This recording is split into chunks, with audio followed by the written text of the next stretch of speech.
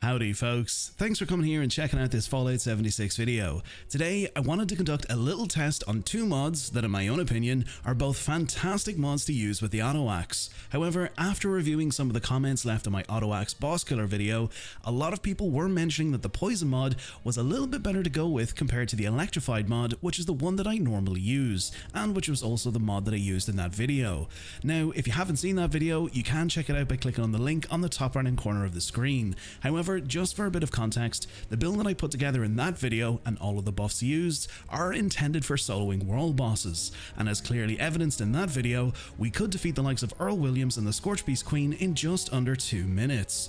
So today we're going to be paying Earl Williams another visit so that he can help show us which is the better mod to use, so we can slice him and his world boss friends up a little bit quicker. So to make things as fair as possible, we're going to be setting some rules. Firstly, both auto axes that you'll see in this video both have the exact same legendary effects: anti-armor, 40% power attack damage, and +3 to strength. However, the only difference is that one has the electrified mod, which will be showcased with the fanatic paint scheme, and then the other has the poison mod, which will be showcased with the red upper paint, just so we can actually differentiate between the two. But to be honest, you'll visually know which one is which by the effects on the blades. Secondly, we'll also be using the exact same build as last time. However, I've made a small tweak to the perks by removing dodgy from the agility category and allocating those points into intelligence, just so we can have max rank of all of the science perks, because silly me, I forgot that the science perks actually affect the electrified mod.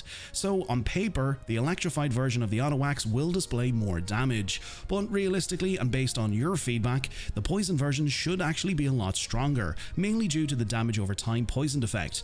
Now, for the purpose of saving time, I won't be going into details surrounding the entire build, so you can check out the full build and walkthrough by checking out my previous video, or you can pause the video here so you get an overview of the build. Next, the food buffs will be the exact same, so we'll be using Yogwai Roast and Deathclaw Wellington for that increase to melee damage, and also we'll be using Backwoodsman 6 to boost those effects even more.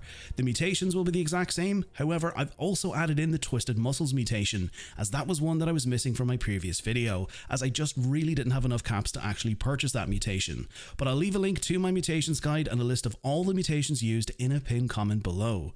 Next, the armor will be the exact same, as we'll be using a full set of Overeater's Hellcat power armor with the strength legendary effect applied to each piece, which was the same one used in the previous video. And finally, we won't be using the Syringer debuff, as I know people were mentioning that in the comments, as I personally feel that that's a variable that we don't necessarily need for this test, but by all means fire away and use it depending on which mod that you decide to go with. So to kick things off, we'll start with the electrified version, and to also note, I'll have a timer in the top left so we can visually see how much time it takes depending on both mods used, and then we'll compare the times after. So let's get out there and slice and dice.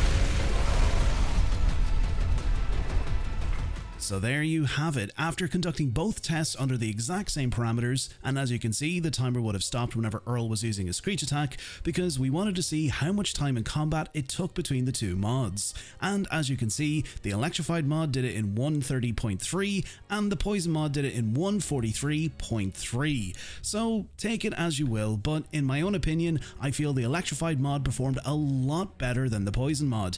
And as I've already mentioned, these tests were conducted under the exact same circumstances, same build, same buffs and same armor, and also the exact same legendary effects on both weapons. However, that's everything for today. Let me know your thoughts in the comments on both of the mods and which one you prefer to use. And as always, if you found today's video informative, consider giving the video a like and consider subscribing to the channel so you don't miss out on future videos. To our channel members and subscribers, thank you for your continued support and helping the channel to grow. If you're picking up anything over on the Bethesda Gear store and you'd like to support the channel, you can use my creator code BTAtomic76 until October 1st to receive 20% off your entire purchase. Until next time, stay safe out there in the wasteland, welcome to Vault 93, and I'll catch you all in the next video.